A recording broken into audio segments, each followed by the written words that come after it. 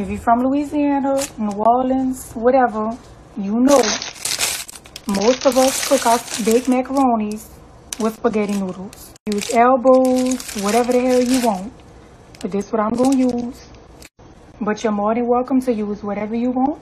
But when I make baked macaronis, this is what I use. Got the noodles boiling. Once your noodles get done cooking, you're going to strain out your water and you're going to throw the other half a stick of butter in there. Make sure, you constantly check on your noodles and you stir them up because you don't want them to stick together.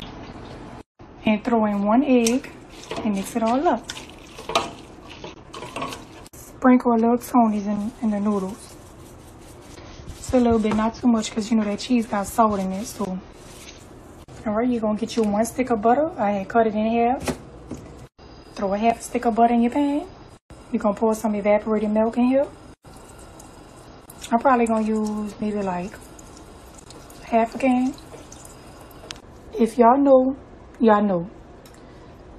Government cheese, also known as commodity cheese. That's what I'm using. You're just going to cut them up into smaller pieces because if y'all know, it's hard to melt these, okay? We're going to throw some cheese in here. If it gets a little too thick after adding the shredded cheese, just go ahead and throw just a little more evaporated milk just to kind of loosen it up a little bit more.